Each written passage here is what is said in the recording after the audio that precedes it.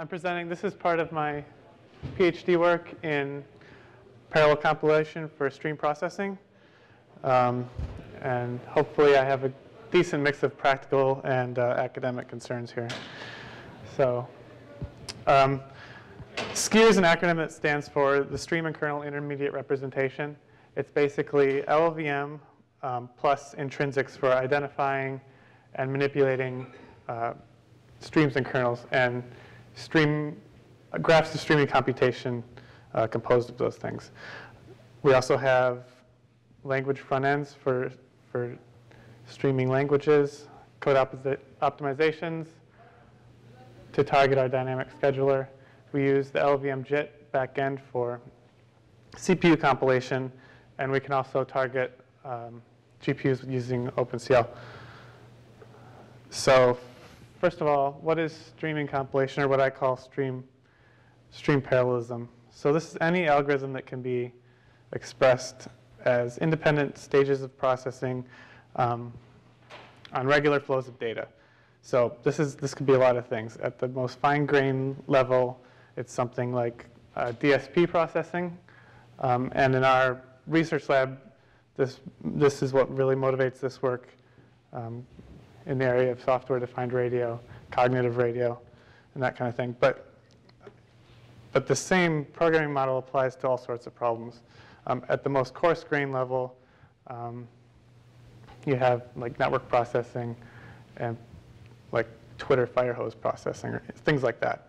So this graph on the right, which I lifted from some slides out of MIT's StreamIt project, basically shows how this programming model can be used to express three different forms of parallelism.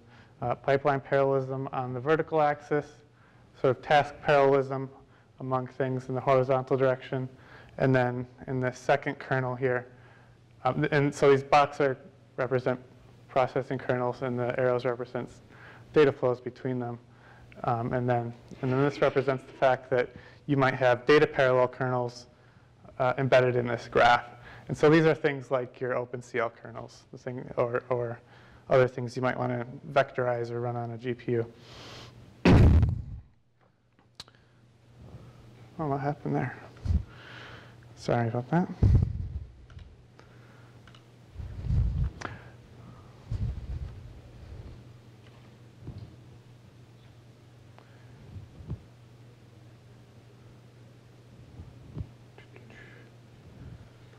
Technical difficulties.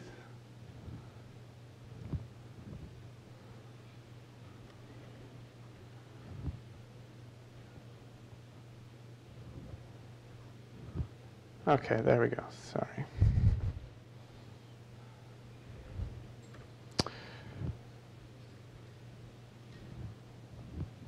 Really?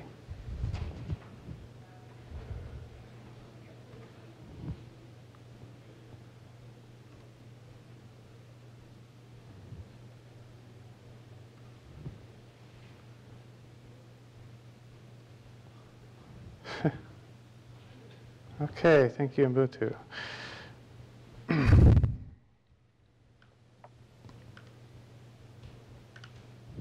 Okay, so formally, what do we mean by stream processing?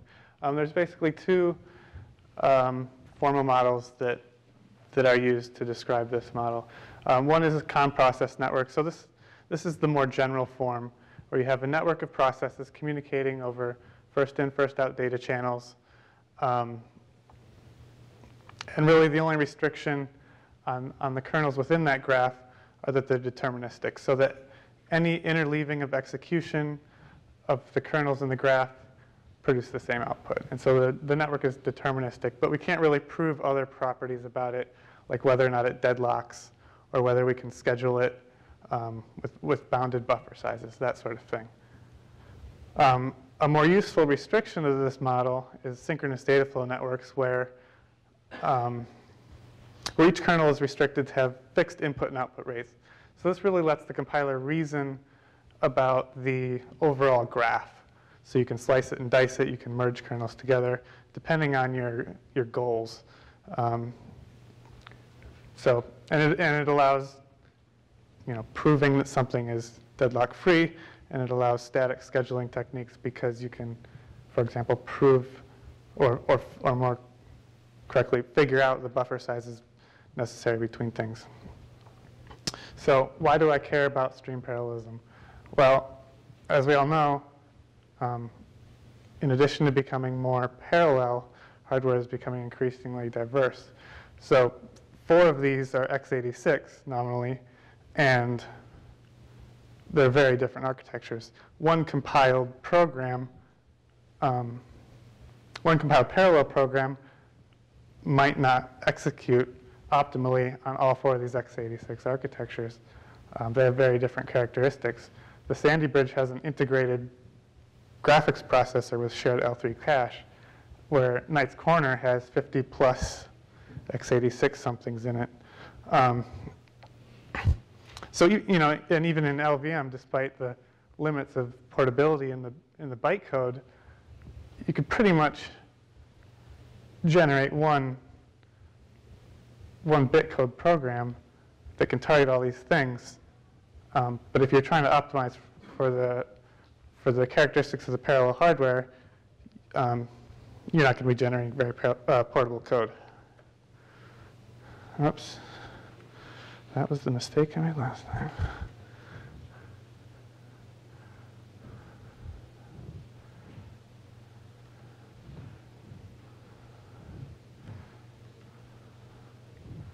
Okay. So, as I mentioned before, this applies to lots of things. Media processing is a big one. Any kind of compression, decompression, but also physics things. Any data parallel computations you might use a GPU for. And as I mentioned before, our motivation is signal processing and software radio. So another reason why I think this is useful is because I believe in general that embedded domain-specific programming models for parallelism are a useful thing. So here you basically embed some domain-specific knowledge into your language, compiler, or runtime system. And because of that, you have both higher productivity because you have an abstraction tailored to your program, to your problem, and you also might get better performance because the compiler can infer things about your program that it might not be able to if you were using, for example, just locks and threads, right? Like I like to say, it's your favorite language with better parallelism. And there's plenty of examples of this out there. This is just another one. So the runtime organization is that you pass your program through a standard compiler, but then at runtime, you have your domain-specific compiler that does something useful to target the parallel hardware you're interested in. And so on the left, this is the same model in the SKIR system. SKIR is organized as a JIT compiler for performance portability, so being able to target a variety of parallel platforms with one compiled bit code or executable. And then this also allows you to have sort of dynamic program graphs that you wouldn't be able to have in a static model. So you might have scheduling policies, for example, that differ with respect to throughput or latency, and you might want to modify that graph to give a different assignment of resources to a certain kernel at runtime to affect those policies. And then, of course, since we're in a JIT environment, we can do this dynamically and apply dynamic optimization. So we do this by extending LLVM with a set of intrinsics. These are the intrinsics down here. And if you can read this on the left, this is an example program. I'm going to step through this. This is pseudocode, not LLVM code, just for readability reasons. But so we're going to construct and execute a 4-stage pipeline. So first thing we do is execute this SKIR stream intrinsics. So these just allocate an edge in our stream graph for our algorithm. But in the runtime system, they're instantiating real buffers. We do the same thing for the kernels we're interested in. So these are just the nodes in our graph, and these are this says SKIR kernel, and this is just a pointer to these procedures up here, which are our kernel work functions. And then we're also passing in, we can also pass in data. So then we execute a call instruction, intrinsic on these kernels. And then as we execute call instructions, these things are spawned and start running. At the end, we wait for the last guy to finish. If this guy stops producing data, that will propagate through the graph, and the whole thing can shut down and garbage collect or whatever.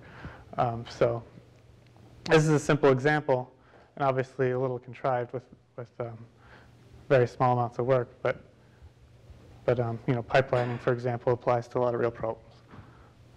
So the easiest way to get at these intrinsics is we provided a one-to-one mapping of SKIR operations to C intrinsics. So it's pretty straightforward. Here's a kernel that just pops two things off an input stream, subtracts them, and pushes it to the output. And then on top of this, we can build bigger abstractions. So this is an example of a C++ library that maps object-oriented stream parallelism onto our SKIR intrinsics. So this is an n-body simulation from the CUDA SDK. So embedded down in this application, there's a display loop because it's an OpenCL application. Each iteration of the display loop updates the state of the simulation, which runs this three-stage pipeline to completion. I've blown up the middle stage of the pipeline, which does most of the work in this example. And so basically what it's doing is it's going through the n-squared simulation state, updating all of the particles in the system, and then the final stage here just updates that to memory. So this is one way you can get stream parallelism out of sort of a data parallel thing, is that this top kernel is basically just emitting the iteration space of a loop, and this is a subset of that iteration space, and then this collects it all. And so in this example, we're actually running the middle kernel on a GPU and getting pretty good results. We also have a front end for the StreamIt language. It's a research language out of MIT, which allows you to statically describe stream graphs. And this is in the synchronous data flow model. So pretty standard compiler flow for this one. We have our front-end compiler, emits our SKIR bitcode, and we JIT and schedule that at runtime. And finally, we have a JavaScript front end, which basically demonstrates the use of this as an embedded domain-specific language, where we have StreamIt-style program construction, like in that previous slide, but then the stream parallel model restricts the program enough that we can run type inference on the JavaScript, get native code out the back end, and then offload that to the SKIR runtime. So our runtime has a RPC interface supporting shared memory streams and shared memory state. So that has really good results just because JavaScript is so slow. And then this is in an extension to V8 and Node. So how do we compile this? So these are the basic things we do that I'm going to talk about in this presentation. We do analysis. We do a batching transformation. We abstract our kernels as coroutines, but then have a path to get rid of those. We specialize the stream communication to the hardware we're running on. Or, for example, we wanted to do streams over sockets or something, we can do that too. But for shared memory multi-core, this is where we get a lot of our performance. And then we can do graph-wide transformations, where we either fuse kernels across processing cores or or fuse kernels together to eliminate over-parallelization in the graph. And then, of course, we can compile for GPU hardware. So our basic kernel analysis just tries to extract static data flow semantics from arbitrary kernels. So recall that we're operating in a Kahn data flow model where a lot of the optimizations in the synchronous data flow model are not available to us. But if we can identify parts of that stream graph that are static, that is, they have fixed input and output rates, then we can do more interesting things. And we also try to identify at this point whether or not kernels are data parallel, suitable for acceleration on GPU. We could also pass this information down from a high-level language as programmer annotations or something for languages that support that, but we don't do that yet. So this just leverages a bunch of existing analysis in LLVM, which made it fairly easy. So before moving on, I have to talk a little bit about our scheduling strategy for these guys. Our strategy is to basically pick a kernel to run and then run it until we either run out of output buffer space or run out of input data. And this is the single-threaded case. So when that happens, we locate the kernel causing the block and just go run that kernel. So this is demand-driven execution. We're following demand for data. The advantage of this is that it's a decentralized algorithm. There's no access to global state or anything like that. And in the case of executing a consumer and then following the demand down to the, executing a producer and then following demand down to the consumer, we actually keep everything in the cache. So that's fairly fast.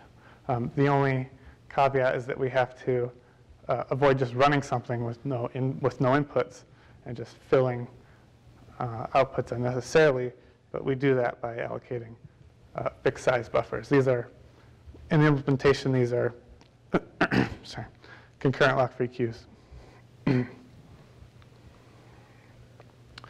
So as I mentioned before, we create demand-driven execution by transforming kernels at code generation time into coroutines. So the general problem we have is that for a kernel that has something like this in it, we don't know.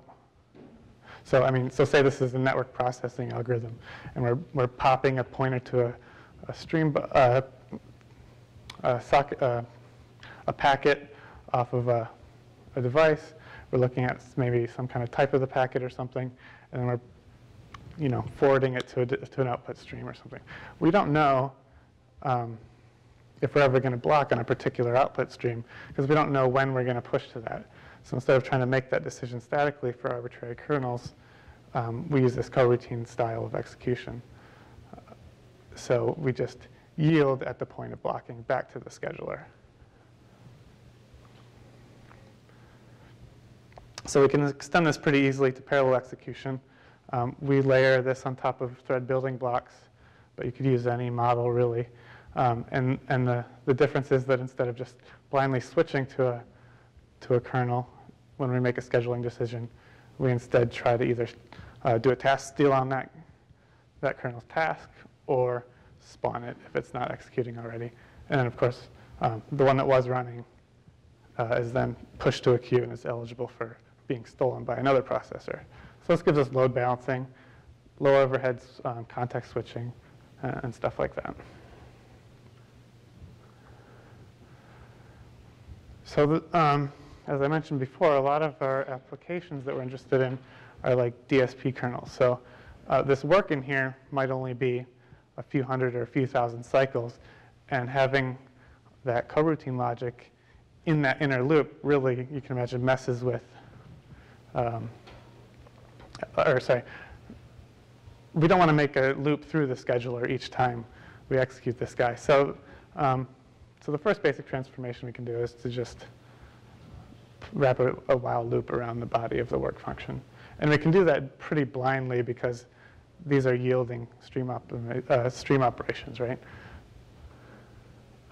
So taking that a step further, well, maybe we have a kernel with fixed input and output rates, and we can be a little bit smarter about what we do.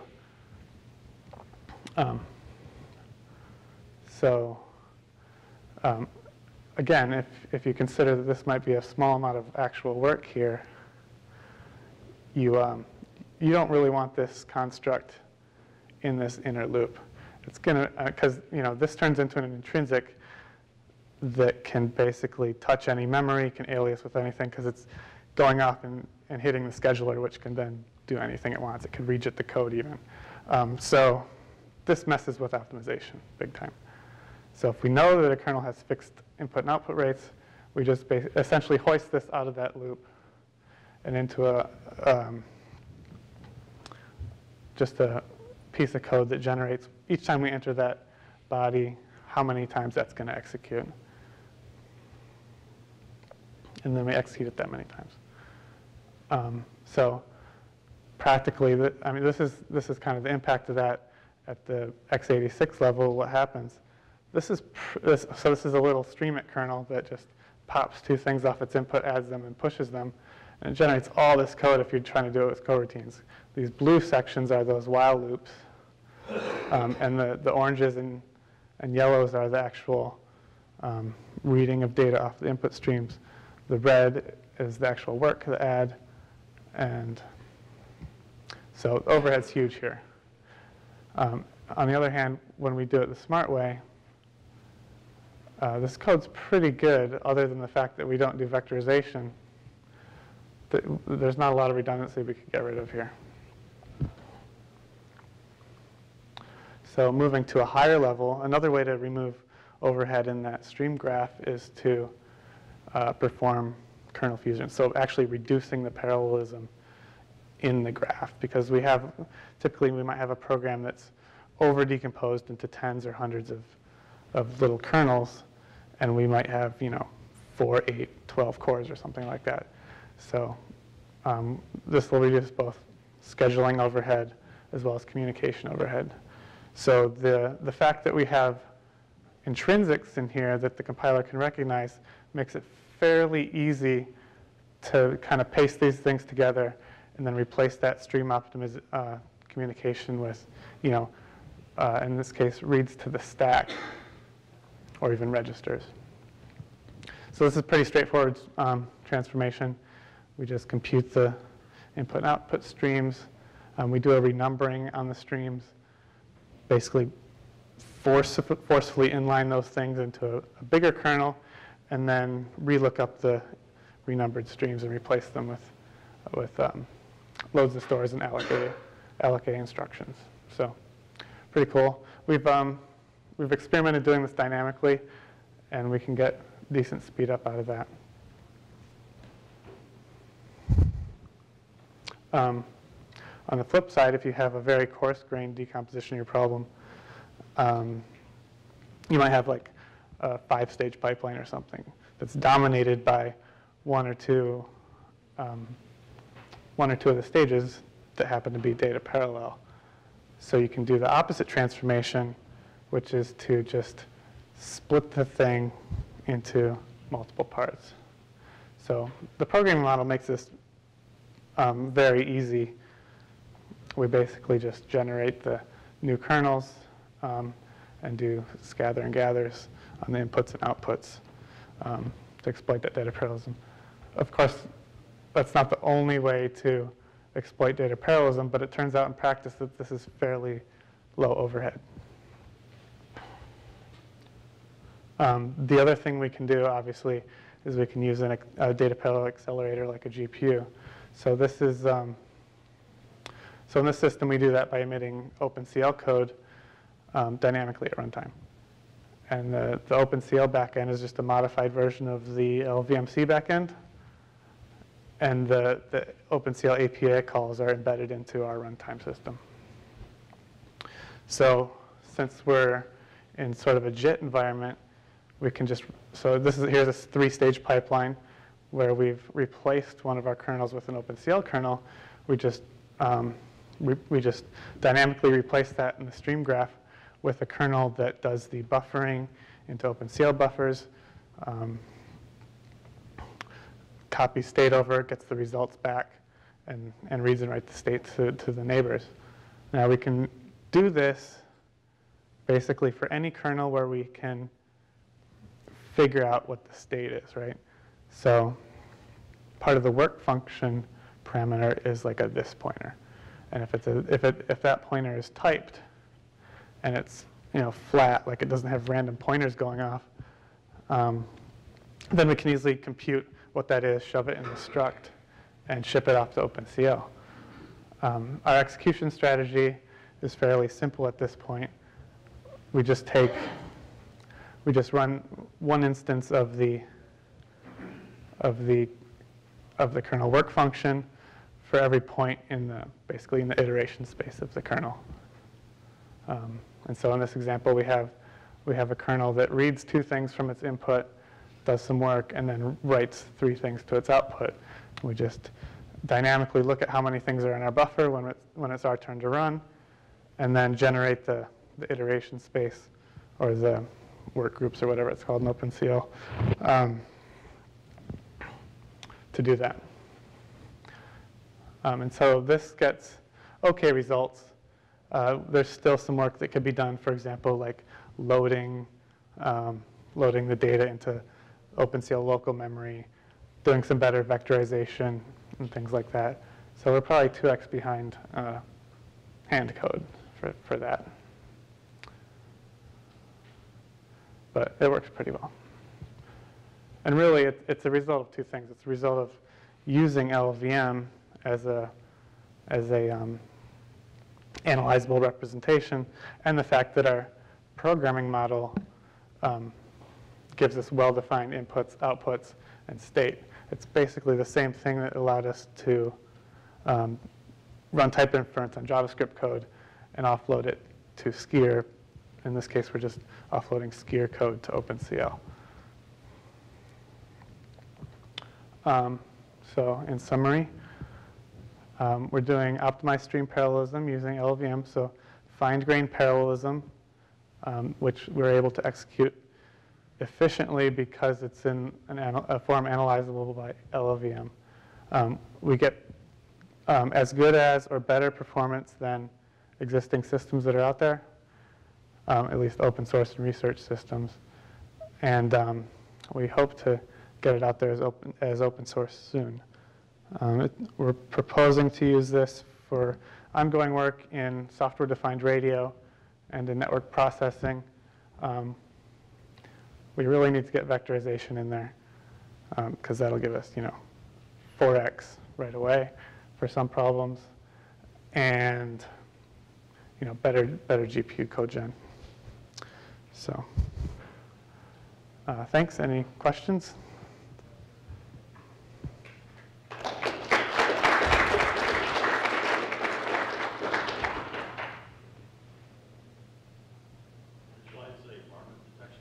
Yes, so I was hoping someone would pick that up. So I mentioned the StreamIt project from MIT. So that was sort of an inspiration for part of this work, was that, wow, these guys are getting really good results. They can do FPGA, they can do GPU, they can do all these things, but it's not a useful language.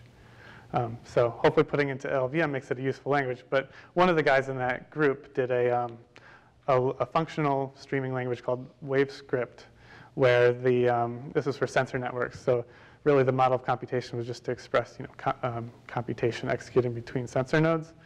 But their experiment, bizarrely, was like a location of marmot location based on audio processing in the Rocky Mountains. So yeah.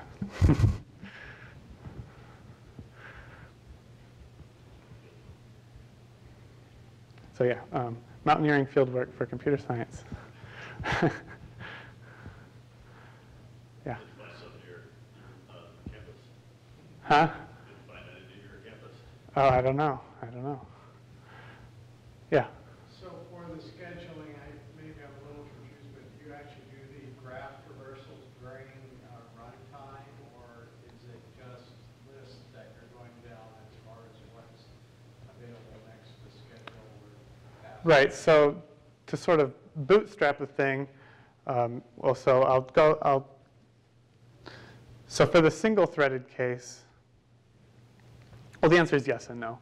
So to get the thing running, yeah, there's a single work queue. But as soon as you start executing, then you go into this demand-driven mode where you're really following the edges that you suspect have work to do in the graph. And the same thing happens in the parallel case, where except now you're initially walking a work queue as tasks come in, firing off n, where n is like your number of cores, and then letting it go. Rarely does it actually fail and get back into that loop. For that to happen, every worker basically has to like fail stealing a task, so like somehow. And the only way that can happen is, for example, if someone else stole the task first, right? So, yeah. You talked about node vision. Is that right now just floating a couple copies of the same node and doing concurrency based on basically all reading off the same depot? Yeah. So it's not taking the task and splitting it apart into separate. It's creating multiple instances of the same task. Just running. And running them on different portions. You can think of it as running on different portions of the input and output streams. Yeah. Now you could, if you're doing like automatic software pipelining, or if you're doing some kind of automatic transformation from like a loop nest or something, you could then maybe think about breaking kernels apart like vertically or something like that. But we haven't looked into that.